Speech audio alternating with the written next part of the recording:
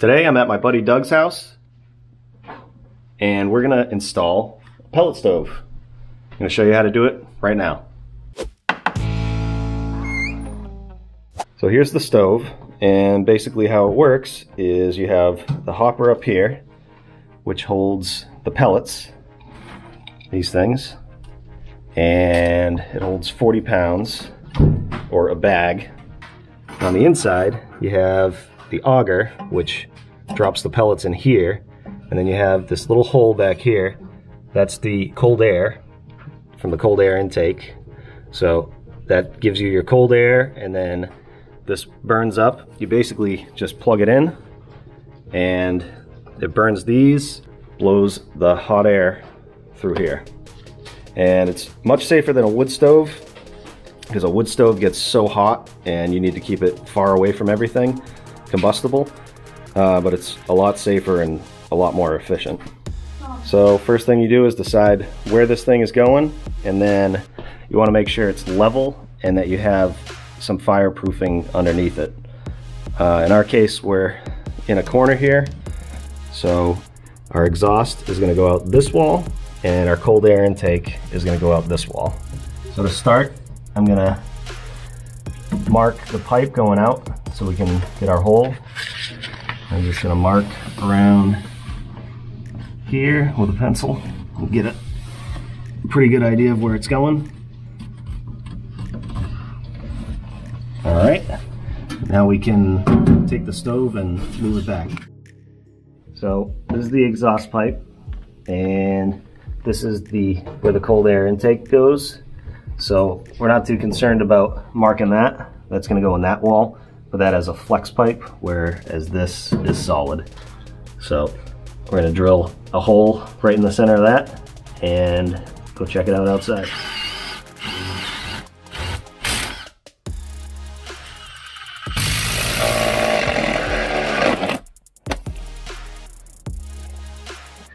All right, we got our hole here, and this is the piece that goes on the outside and attaches to the siding or under the siding, and it's basically to keep any combustible materials from the heat, and the smaller pipe goes right through here.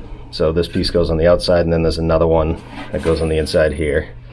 So I'm going to take this one and mark it like this, hold that whole center here, mark this, and cut that out.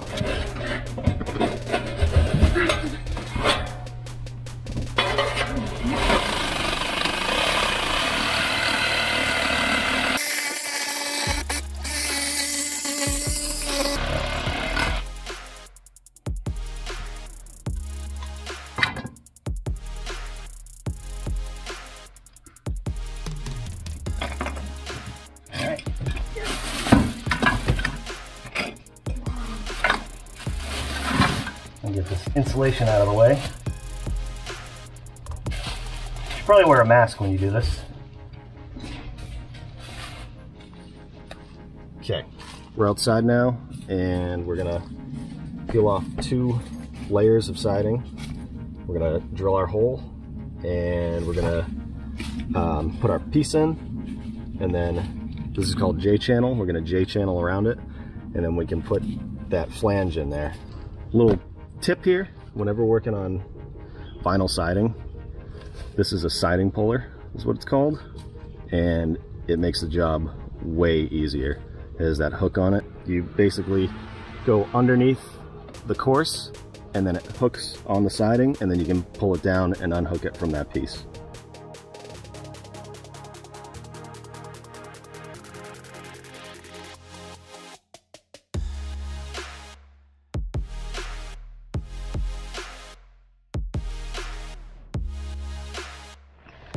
So here's our hole, and Doug's just going to take some, it's called mineral wool, which is a fireproofing material. So just to be safe, the sleeve that you use supposedly is good enough, but just as a little extra, we're going to put this fireproofing in here before we put the sleeve in. Okay, put this piece in.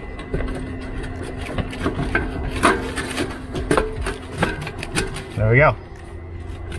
That's good. Now I'm going to leave this loose so we have some play with that pipe on the inside. We're going to cut the cold air intake hole.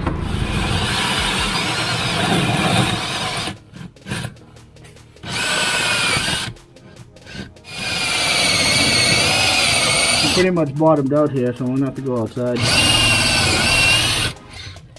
Hopefully we got a pilot hole out there.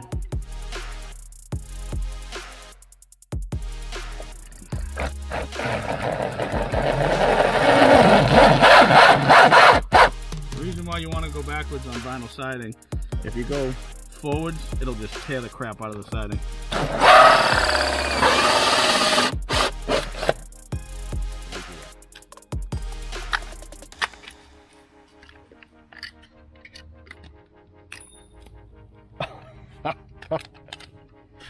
We don't need that. Whoops. That's what happens when you don't use your tools properly. So don't do that.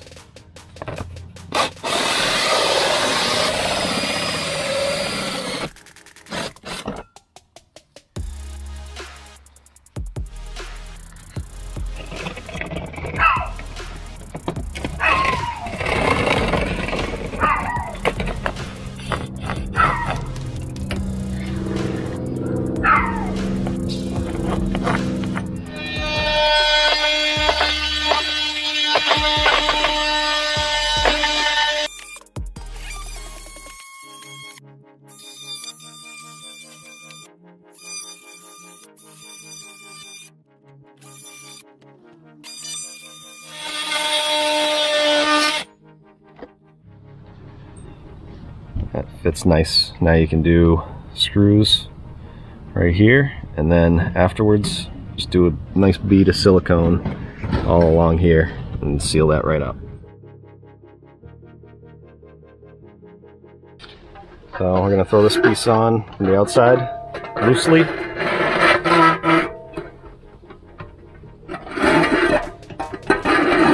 So that way we can go inside, move the stove back, and hook that piece up there. Watch your fingers. A little bit more. Oh. Really good there. Okay, so measure. Oh, perfect, right there. And to me. More. More, more, more. Keep coming. Okay, try twisting it. There it is. Now if the pipe is attached, you can attach the flange to the wall. Luckily we have lat behind to screw the stuff to. And you could caulk it in if you wanted around the sides afterwards. Alright, that's all set. Now you can attach the cold air intake. If you wanted to, you could put a hose clamp on here first and then attach it. But since it's just intake, it should be fine like that. Now we can attach this one out here.